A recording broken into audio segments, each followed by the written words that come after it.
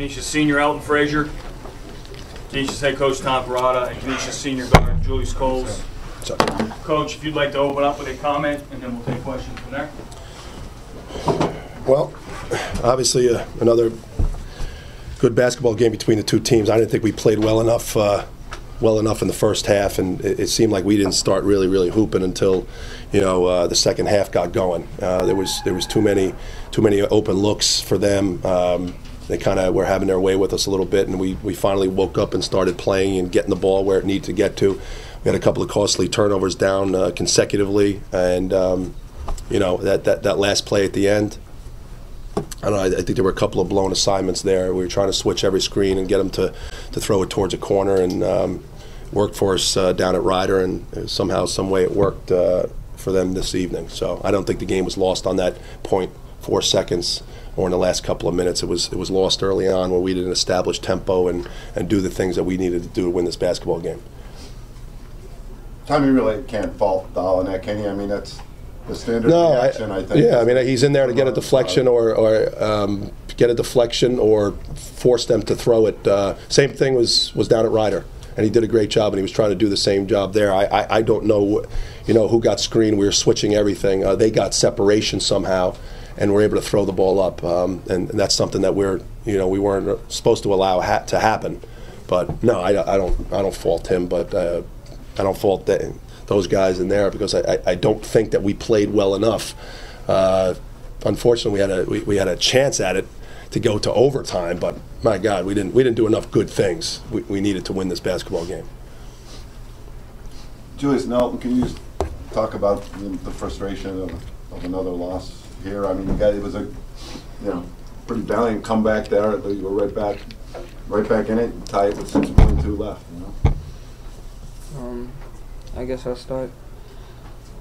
I mean, leading up to the game, we knew like we haven't won here, and God knows how long. So we were really excited, and when it came down to those last seconds, I mean, I guess I'll take full responsibility for it, because as the senior captain on the court, I'm supposed to make sure that everybody knows what's going on and communicating, and we stress that and harp on that in practice to communicate with one another, and we didn't do it.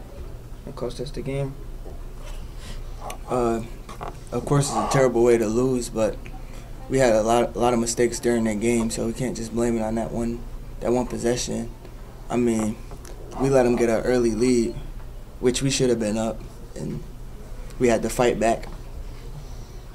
They made a great play too. I mean, that's what they made a great play. So it's not. Julius, when you talk about the communication gap there, what is it that happened there then? Well, in the huddle, coach said to switch everything, and I should have just brought everybody together and just made sure that everybody knew what was going on.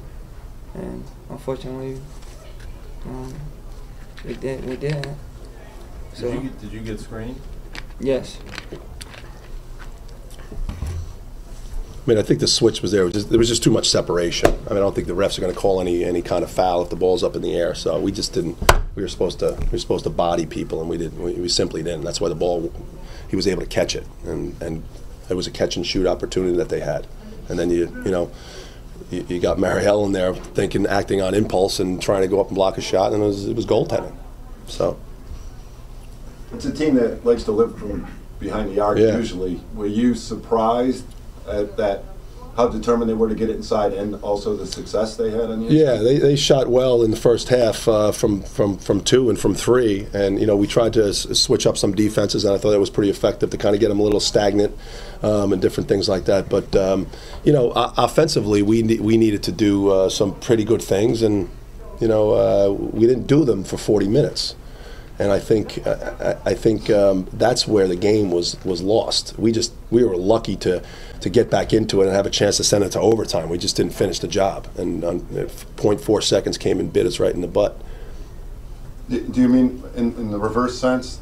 You guys should have tried to get it inside more. I mean, yeah, that's at the end when you got in, especially when Julius was breaking them down. Exactly, that's what we tried to do. We stressed that the last couple of days, and not settling for long threes. We talked about that a lot, and once we started driving the basketball and being aggressive, I thought I thought we weren't as aggressive as we could be, throughout the game. And when we started to do it, that's how we can play. We got right back into the game. I told them, you're never going to be up enough points on this team, but you're never going to be down enough, because you can always fight back. That's just the way it is with the two of us, and that's exactly what happened. We were up, they're up, we're up, they're up, and then right down it comes down to 6 seconds left, and it's a tie basketball game. They had the last shot, and they scored it, and we lost. Were you surprised to see 0.4 seconds go back up on the clock? Yeah. For the game, as good a game it was, I don't know. I don't know if Joe was arguing or not. I don't think so. But I would have liked that they ran. I was already drawing up the first play for the first 5 minutes, so a little surprised. But again, you go to the monitor and it says 0.4, and that's what happened.